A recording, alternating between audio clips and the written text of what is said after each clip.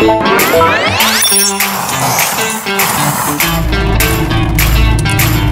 have thoughts about GitLab versus GitHub? We know they're not completely direct competitors, but any thoughts about those two solutions and how they're being used?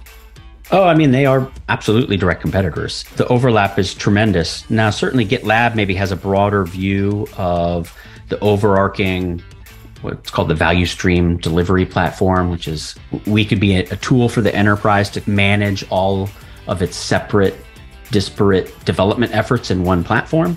Well, let's start with the 10,000-foot view. GitHub, fantastic purchase by Microsoft, has become the de facto for open source software tracking. So it's a place where you can have collaboration between all of these different programmers.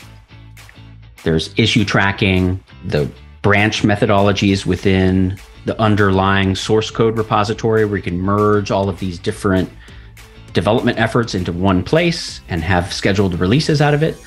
GitHub really won the battle with open source.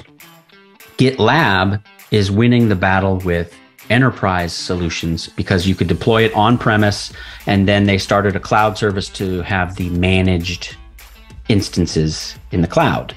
You know, why would you pay someone to manage what is essentially free? Is that you're freeing up your IT resources. We always talk about enterprise customers, which are customers that spend more than 100,000 a year. That's one employee.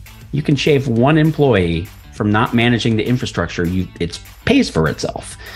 And so I think GitLab does have a great model going after the enterprise and an overall platform vision that they have.